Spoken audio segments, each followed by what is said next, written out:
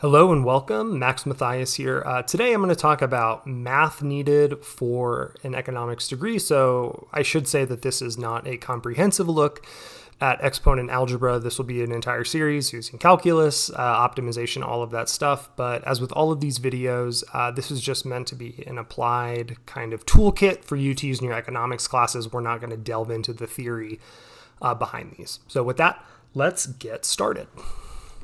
So why do you need to know exponent algebra? Well, many common economic functions employ variables raised to some power, right? And one of the most common ones that you'll see during your time as an undergrad or even in grad school is the Cobb-Douglas utility function, or even we use this a lot for production functions as well. So as an example of a Cobb-Douglas production function would be a firm's output Q is labor to some power A and then capital to some power B. You'll also again see this for utility functions as well, where it's a person consuming goods. You'll see this all over the place, right? So how do we manipulate these equations with these exponents in the thing is really, really important. I'll also be honest, from my experience teaching algebra, doing this exponent algebra is the biggest challenge for students in solving these problems. It's not taking derivatives, right? We do calculus a lot in intermediate and advanced economics classes. Most students that I've seen are fine at doing that, but it's the simplification after taking the derivatives, usually with these exponents, is where they make mistakes. So knowing this is really, really important for your success going forward in econ.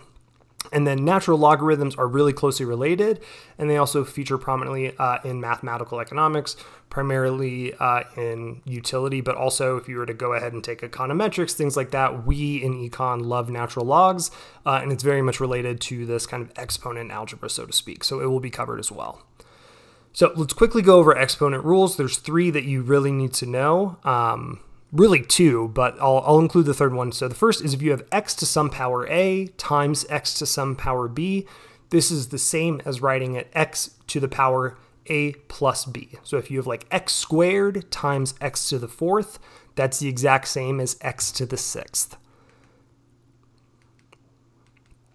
This only applies when they are the same base. So if you have, x to the 2 and then y to the 4, you can't do this, right? So they need to be the same base. This also works with numbers, but generally speaking, we're going to be dealing with variables in economics. On the other hand, x to the a divided by x to the b is the same as writing x to the a minus b.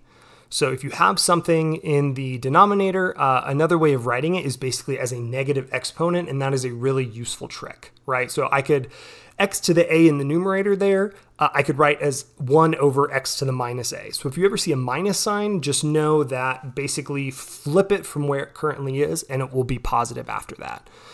This is very common in solving utility production theory problems, right? When we're doing optimization, like a Cobb-Douglas, when you're bringing that power down, usually it's negative, and then you got to put it into the denominator, or vice versa. A special case of this is x to the minus 1 is just equal to 1 over x. And so this is that kind of rule I'm talking about, right? Anytime you have something to a negative exponent, that's equivalent to basically putting it in the denominator and removing that negative. So you could basically think of that 1 over x is equivalent to 1 over x to the 1 power. That's implicitly assumed there. And then x to the power a, that entire thing raised to the power b, is x to the a times b. You won't see this very common in economics, but if it ever does pop up, it's good to know. But really those first two, right? So addition, when you have a multiplication of same bases, or subtraction when you have division. Also just really useful to remember that kind of a common algebra trick that you'll see people do to solve these problems. If you're ever wondering how we get a particular solution, if something's in the denominator, you can move it up into the numerator, so to speak, by just making the exponent negative. Same thing, right? If something's in the numerator and we want to put it in the denominator, if you just put a negative on the exponent, you can move it into the denominator, and that's the same thing. All right, so on to natural logarithm rules. Again, we normally just say the log, right? So you're going to take the log of something. Whenever we say log in econ, we mean the natural log, right? No log base 10, anything like that, or log to any other base. Natural log, right, which is technically a log base e, is what we're talking about. So if you have log to the x times y, that's the same as splitting it apart, log to the x, or not log to the x, log x plus log y. One thing that I see students mess up all the time is this doesn't work when the addition is inside the log, right? So log in parentheses x plus y is not the same as log x plus log y. You got to be really, really careful there.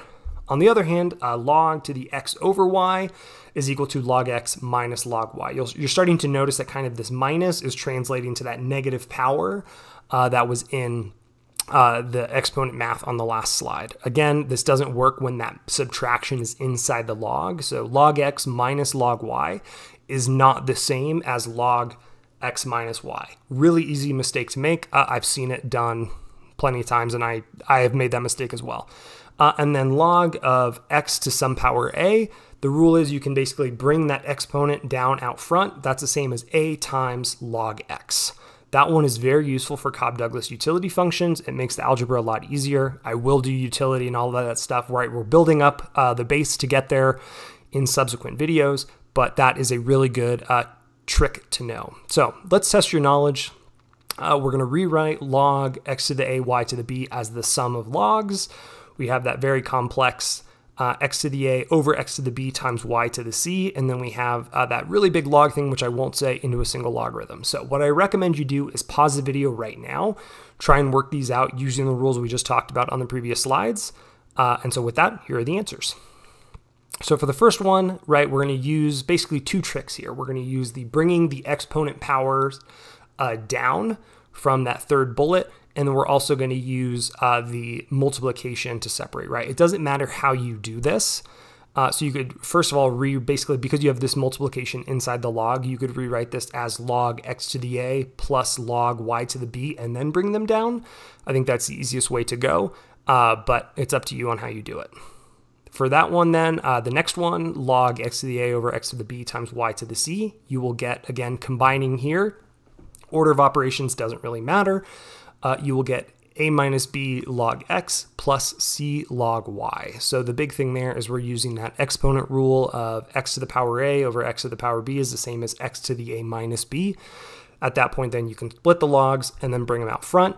And then with that very complex equation there, right, we can combine this into a single logarithm, and it is going to be log x to the a times x to the b. There's that addition over x to the c. That's that subtraction, right? That enters there.